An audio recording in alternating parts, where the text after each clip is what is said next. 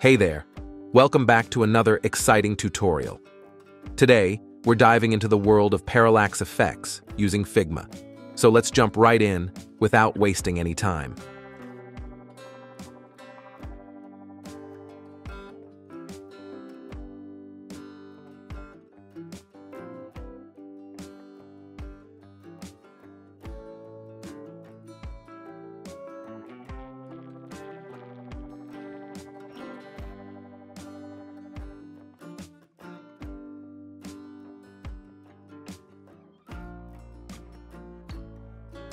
First off, I've grabbed some labels from FreePic.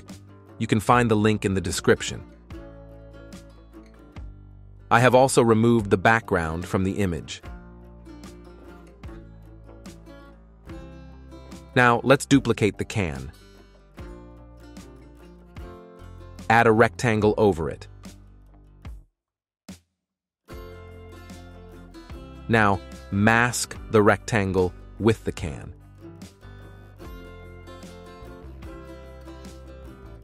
Change the blend mode of the mask group to multiply. Now you can change the color of the can according to your needs.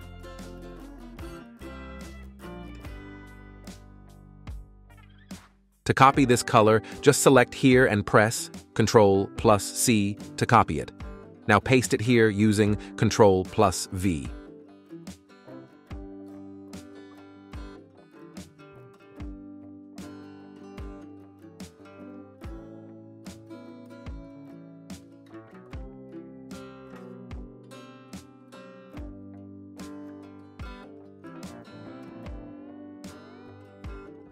Next, cut all the labels using Ctrl+X and paste them using Ctrl+V into the masked group.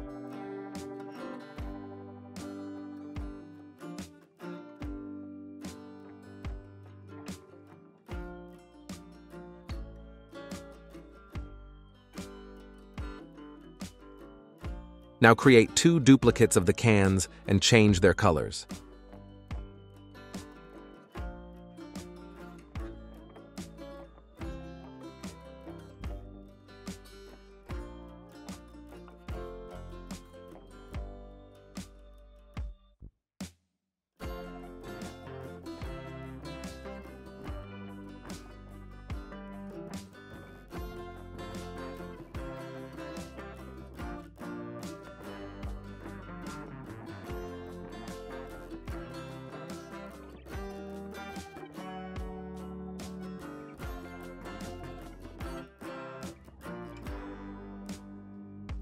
Let's start designing our page.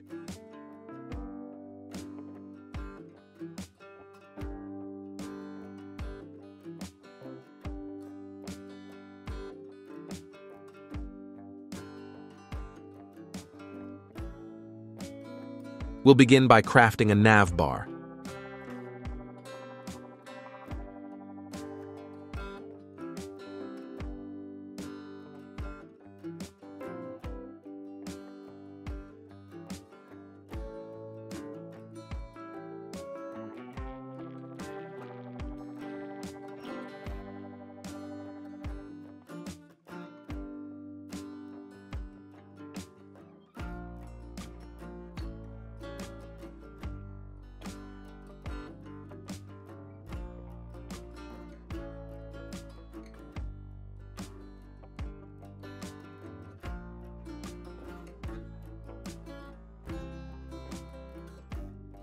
Let's add some text to it.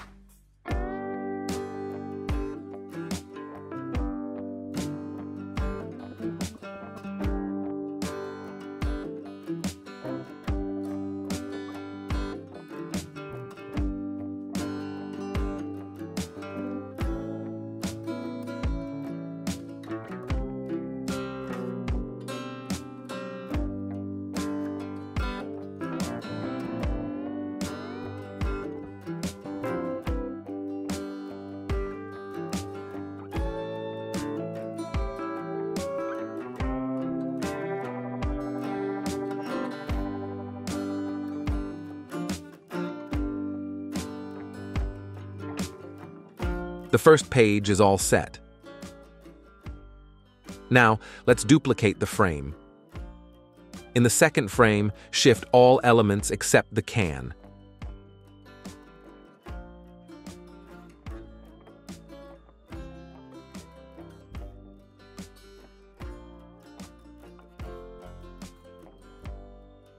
Now, change the placement of the can.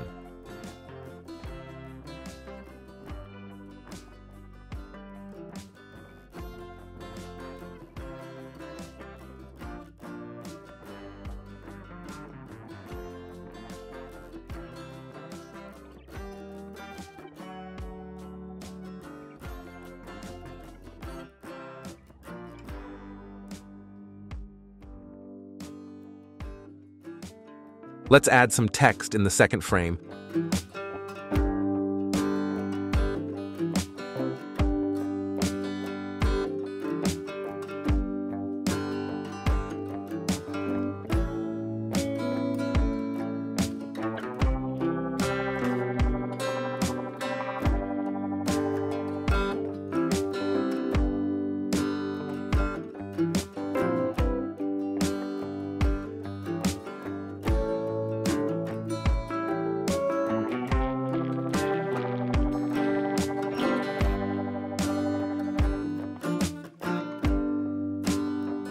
I'll just quickly add the other texts.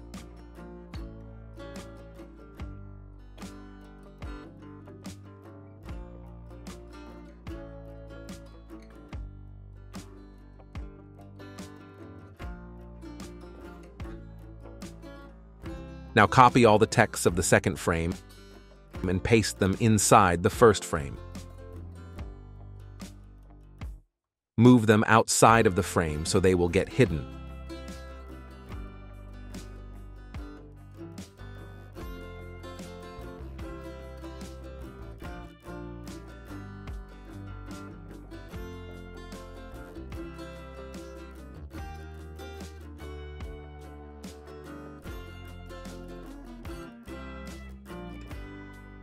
Now create a duplicate of the second frame.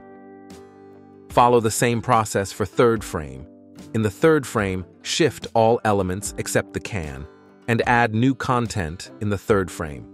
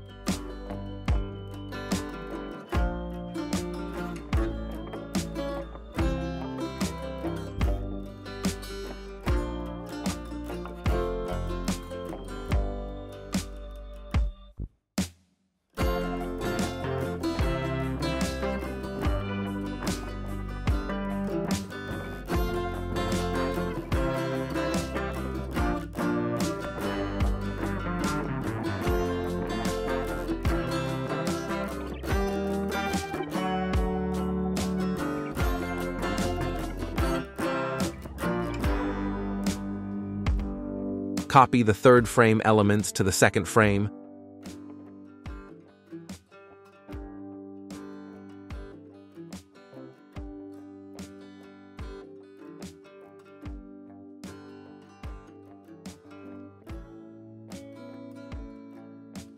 Move them outside to hide.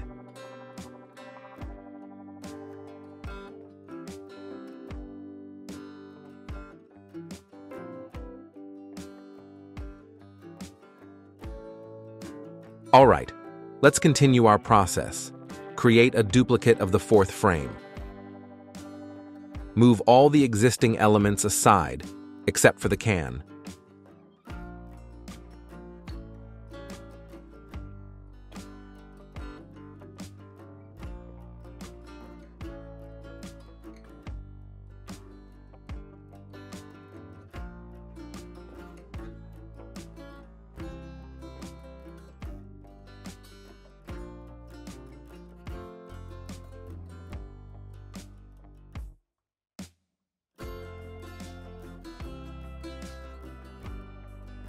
Now introduce the other cans into the fourth frame.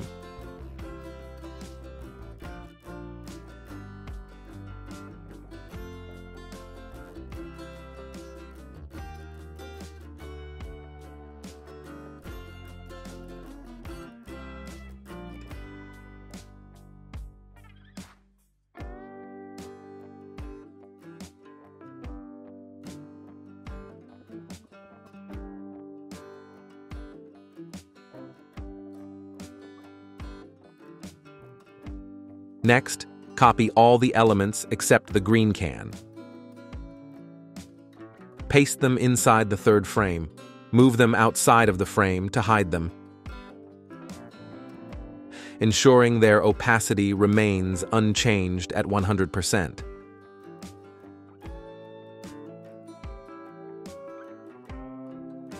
Now, let's add the prototype to the frames.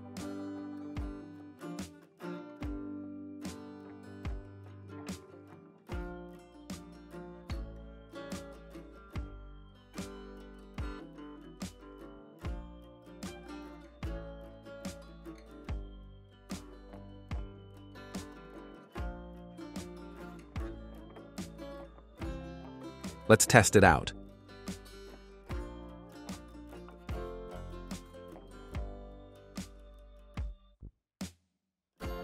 Looks like it's working flawlessly. Let's apply the same prototype settings to the other frames.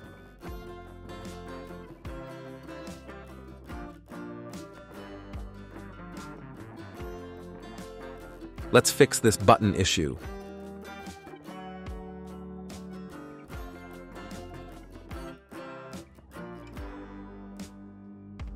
Notice how their names aren't consistent, causing it not to function correctly.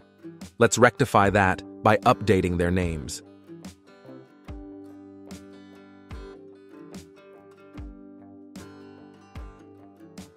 There we go. Now it's working perfectly fine. Now, let's create a going back interaction.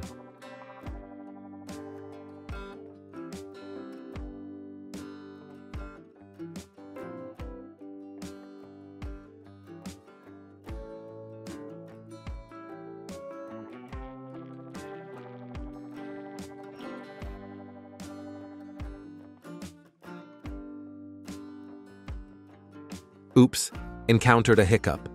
Let's fix this. Make sure to enable Animate Matching Layers. Perfect, that's sorted. Apply the same prototype settings to all the frames.